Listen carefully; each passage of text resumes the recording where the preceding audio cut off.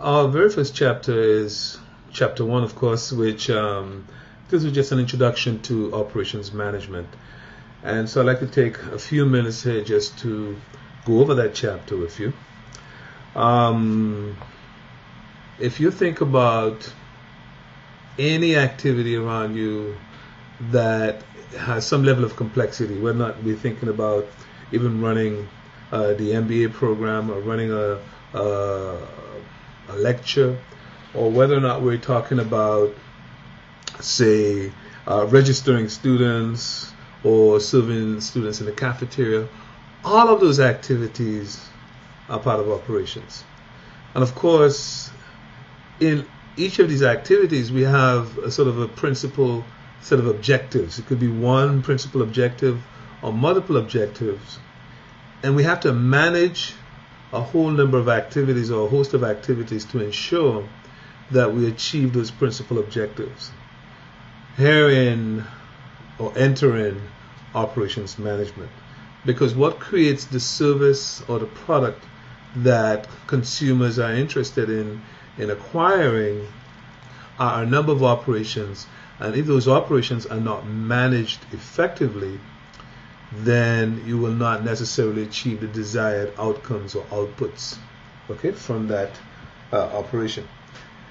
So all of us, even though we may not have had in our work experience a title of operations manager, but all of us have been involved in operations of some kind. All right. In this chapter, we will just sort of get into the definition of what operations management is, understand that there is a distinction between products and services, largely because there are implications for how we actually manage the processes and the operations that go into creating the products and the services. And one of the sort of age-old objectives or goals in managing operations had to do with trying to make sure that whatever operation system you're managing is as productive as possible. And so understanding that there's production where you actually produce the good or the service, but productivity is how you utilize the resources that go into the production of that good or service. All right? So what is operations management? Can we come up with a definition? We know production is just the creation of goods and services. So if I want to make a cake, for example, there's a production process behind that. If I want to detail a car, there's a set of activities that are behind that. There's a sort of a production system, in essence, that creates that service. But operations management is all of the actions that take place in ensuring that that good or service is actually created. So we typically would take outputs, and if we work backwards, the outputs come from a transformation. But the transformation requires inputs. So therefore we go inputs, we transform them, we create outputs and outcomes. And that is really what operations management deals with, is the management of all of the facets of that system. All right? In all organizations, just to kind of put operations into perspective, in all organizations you will find three core functions: marketing, production operations, and finance and accounting. If you think about HR actually belongs to the operations function. So name it, receiving, warehousing, all those sorts of things actually belong to the operations functions. In fact, you'll find most of the activities in any organization belongs to the operations function. So operations play a really, really critical role in all organizations, both services and manufacturers. So just here's an example, just to show you. If we look at a commercial bank, we have operations would include the teller scheduling, the check clearing, collection, transaction processing, the layout of the facility, the vault operations, maintenance, security, scheduling the security workers and all that. All of those activities are part of operations. All right?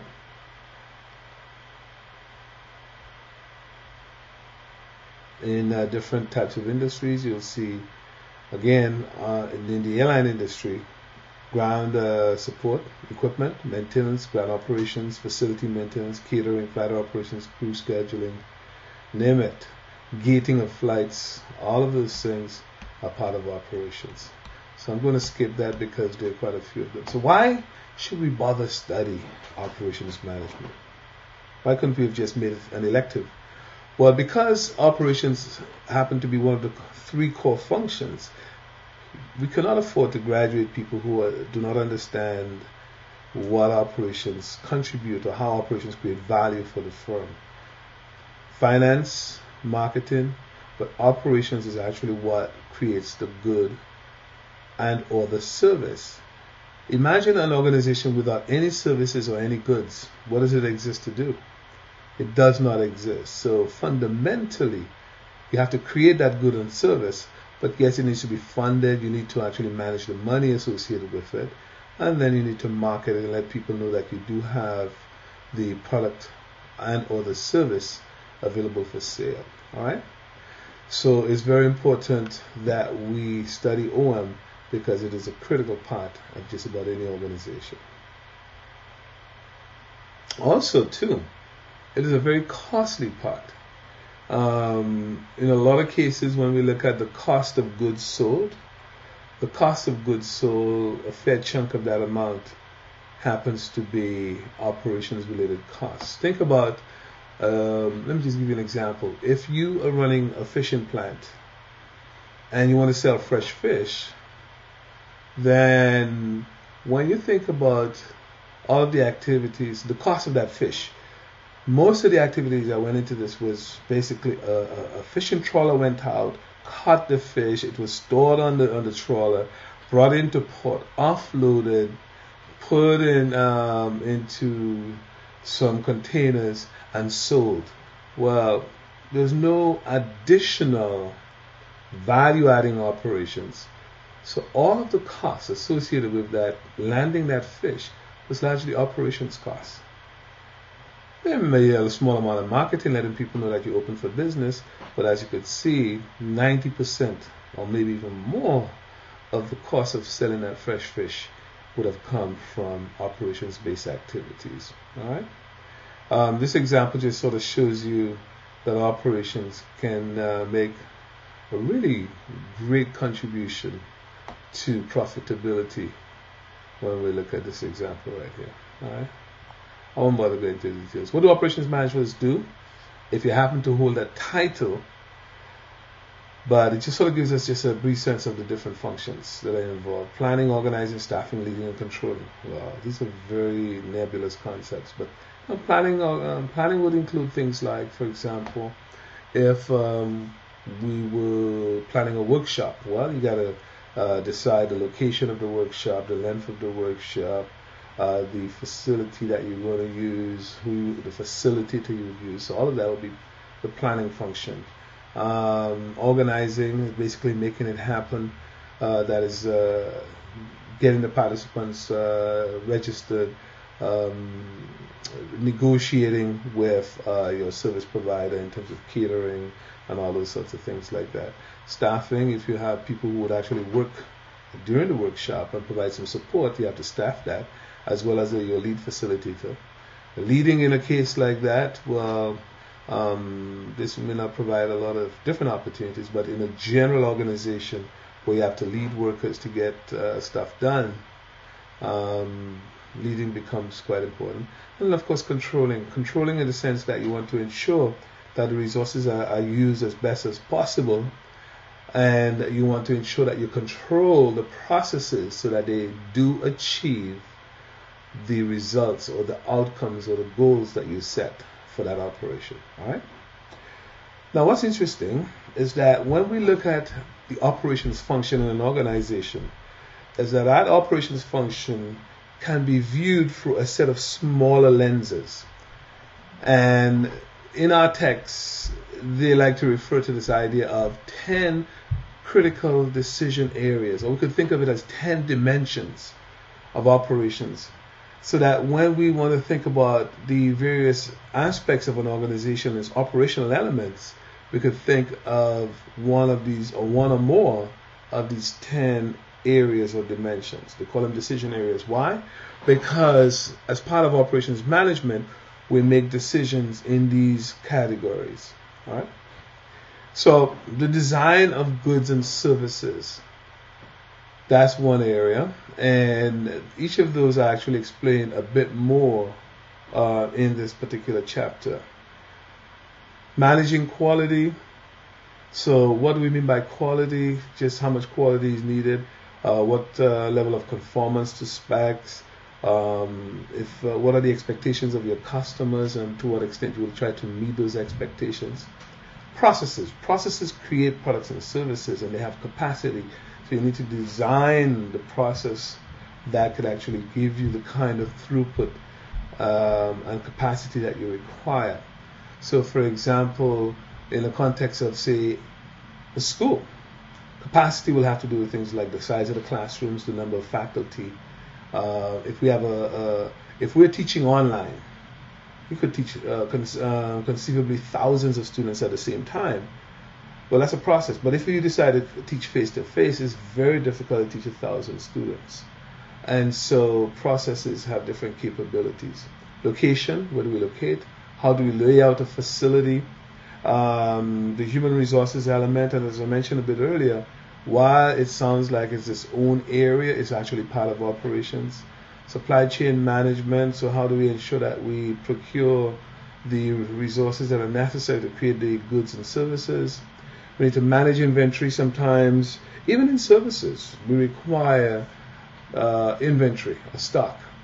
And because we invest in the acquisition of that stock, it's very important that we maintain the right levels.